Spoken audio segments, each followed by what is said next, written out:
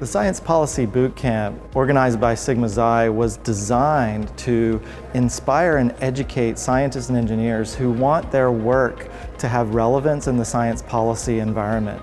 So by bringing them together for this real crash course of science policy over a 4-day period, they're able to learn the basics, the fundamentals of North Carolina government, and how the culture of science policy differs from the culture of the academic world, where many of them come from. It's really for anybody who's looking to make a difference in an area that they're super passionate about. So whether that's urban heat islands or climate change or it's flooding in your community, anything that you're passionate about that has a scientific component is going to be covered in the boot camp. And it's really about moving from having an idea, knowing that something needs to change, and being able to get into action. We've organized a series of lectureships, panel discussions, breakout sessions, and field trips that expose the scientists and engineers who attend this event to all the aspects of the state government.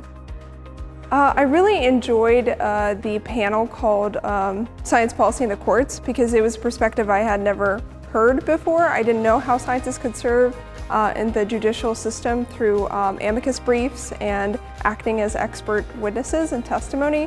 I've called ornithologists before, people who study birds, geologists, entomologists, just all sorts of different realms of science. And so I think I can speak to you a little bit today about sort of the interaction between science and the courtroom.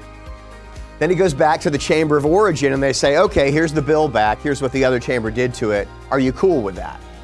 If you're cool, you pass it, thumbs up, send it to the governor. If you're not cool, you send it to a conference committee.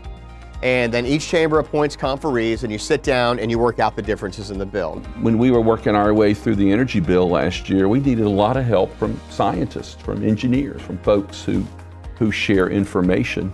So you are critical in helping us make a lot of these decisions. Those activities culminate on the last day with a hackathon, a science policy hackathon, where they apply all the knowledge they've gained throughout the week to developing an actual policy solution that they can carry forward through their expertise and through engaging and applying some of the lessons they've learned.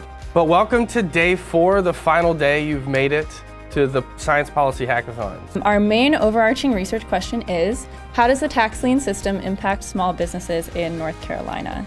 And in 2019, Hank had an idea.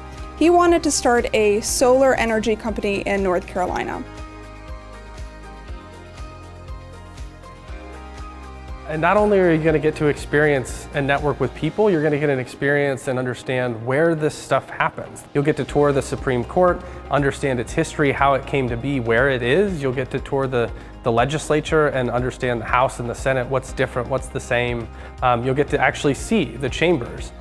You'll also get to tour downtown Raleigh, where a lot of the executive agencies are, and also some of the innovation ecosystem around the city. So we'll be in the Research Triangle Park, at the Frontier Building. We worked at the North Carolina Biotech Center to really experience places that are working on policy and give you not only the social connections, but the connections to the physical spaces that are a part of the policy system.